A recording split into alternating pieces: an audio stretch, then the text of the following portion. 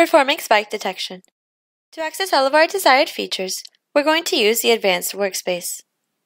Right-click anywhere in the experiment window and click Open to open a file. Remember that Brainwave 4 utilizes two different file types, BRW files, which support raw data, and BXR files, which save results. To perform our spike detection, we're going to choose the raw data file. To get a closer view of our data, we have selected 4 channels. We can modify the chart display settings by clicking the x-axis and the y-axis. To show the chart axes, click the ruler button here. To visualize your data over time, go to the Controls window and click Play. To review your data, click and drag the pink bar on the timeline. We can see that a lot of spiking activity occurs here.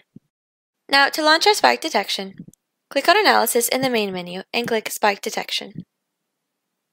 In the Event Detection settings, we have Channel Validation settings. Here you can discard noisy channels. The Brainwave 4 software automatically filters out overactive or oversaturated channels. This option is enabled by default. In the spike detection settings, you can change the algorithm. Each algorithm has its own set of customizations. The precise timing spike detection algorithm will suit most experimental needs. The default settings have already been optimized, so we can click OK.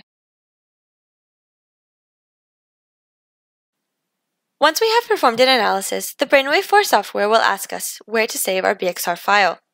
Note here that the name is in yellow. This means that there is no BXR file linked to the raw data file. By clicking the icon here, we can choose where to save our results file and name it accordingly.